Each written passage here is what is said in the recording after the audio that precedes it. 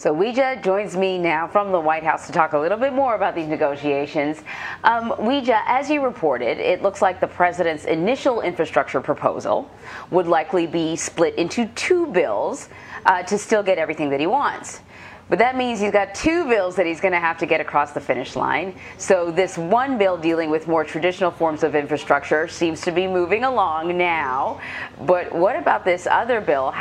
What's the strategy that the White House has to get both of them across the finish line?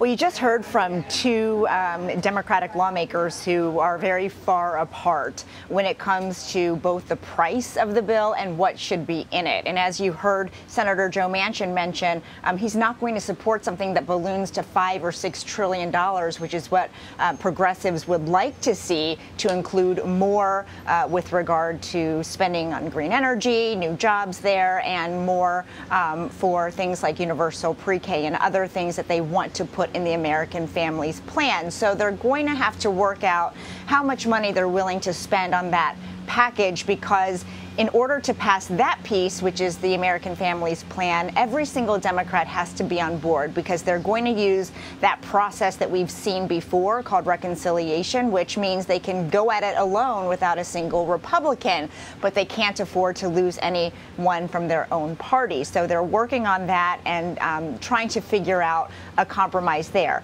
But you're right, as for the other one with Republicans, now that the president has clarified that he doesn't need both of those bills at the same time to sign, it looks like the negotiators will move forward, and they believe they have enough votes from the GOP for that more traditional bill. So that one seems like it is closer, and what will most likely happen is that will be signed into law first, and then the Families Plan, which the president will continue to sell to the American people. In fact, he's heading to Wisconsin tomorrow with the Secretary of Agriculture to make his case for both measures.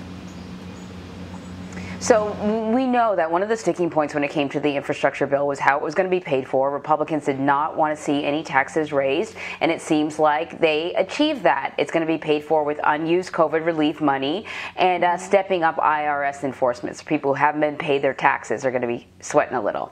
But what about this other plan, right? This human infrastructure plan. In order to use reconciliation, it has to be kind of a budgetary legislation. But how are they going to pay for it? Well, that's exactly why the initial bill had to be split up, because Republicans and the White House and Democrats could not agree on how to pay for it, because the president has made clear that he wants to change corporate tax rates and he wants to raise them, which would mean repealing the cuts that we saw under the Trump administration. And moderates like Joe Manchin, who we just heard from, are really opposed to the 28% figure that the White House had been proposing, but he was open to raising it at least some. And so it looks like that will be the main way that they will garner funds for this, because, again, they can do it alone without Republicans having to sign off on a corporate tax hike. So other than that, we do have to look closer at the president's budget and see where they will move money around. But again, right now the priority is just deciding the items that will be in it and how much that big bottom line will be.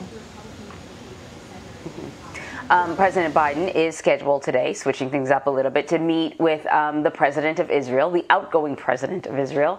What's on the agenda? What will they be talking about?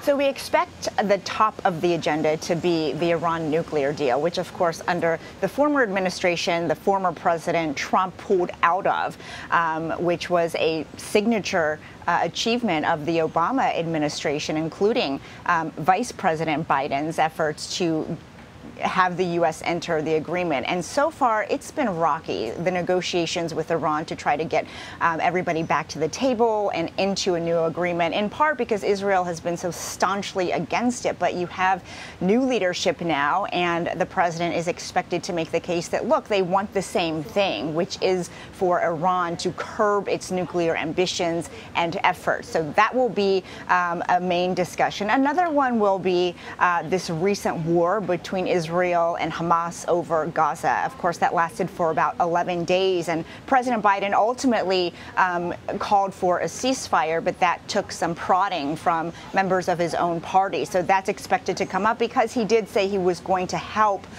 Israel refurbish its defense system.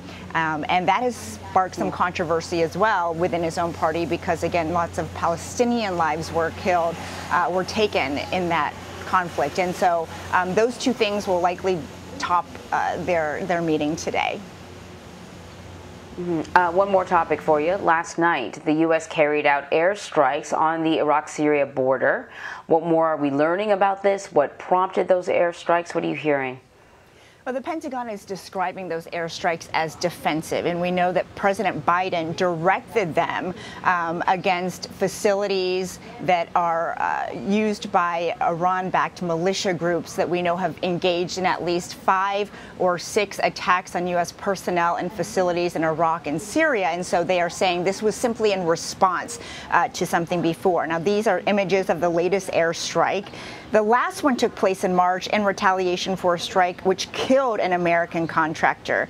In a statement last night, the Department of Defense wrote, "The United States took necessary and deliberate action designed to limit the risk of escalation." And so far, we know that defense sources tell CBS News that there's no indication of any civilian casualties. Anne Marie. All right, Weijia, thank you so much.